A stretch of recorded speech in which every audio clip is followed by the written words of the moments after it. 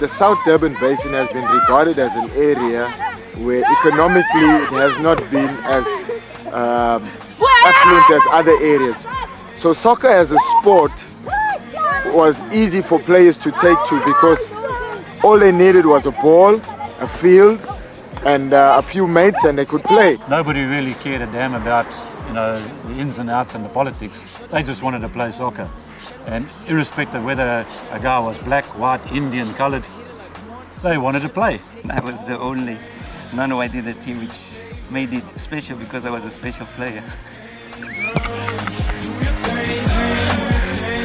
The area produced more players and more internationals than any other area.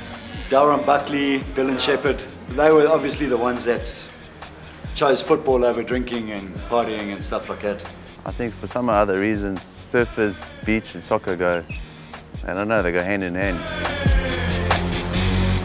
Football is not all about money, you know, it's about pride, you know, for your country, you know, it's about your achievements as an individual and as a team.